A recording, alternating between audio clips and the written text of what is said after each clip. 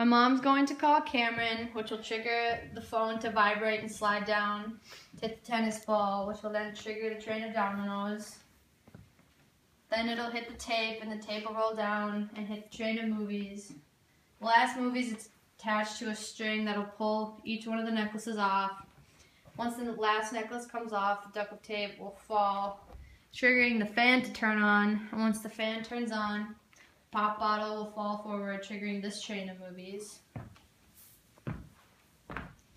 The last movie will hit the box